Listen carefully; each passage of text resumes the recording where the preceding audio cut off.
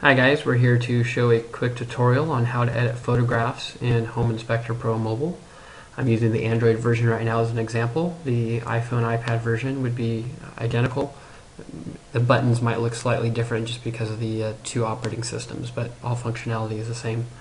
I'm going to scroll down here to the kitchen section of the report. Right now I'm just in the default template. Of course your template may look different.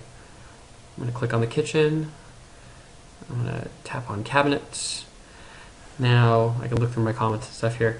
The photo icon right here, this camera, is to take a picture.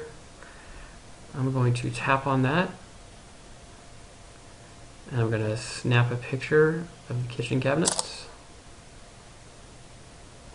And I like this picture, so I'm going to click on Save.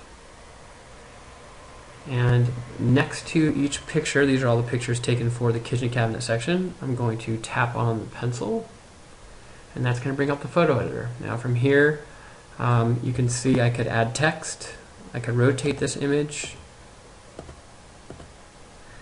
I can draw arrows, circles, rectangles, oval, draw a line.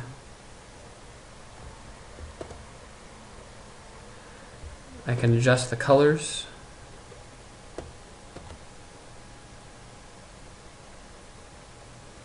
And I can adjust the size of the actual shapes.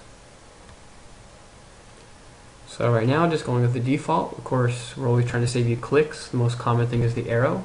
So Home Inspector Pro Mobile defaults to a yellow arrow, and I can simply drag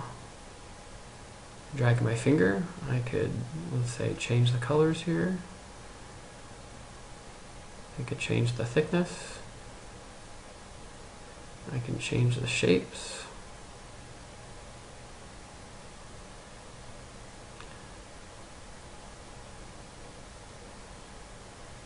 And as you can see, it's very, very easy here on your mobile device to add in all the annotations that you want. And when you're done, you simply click on Save.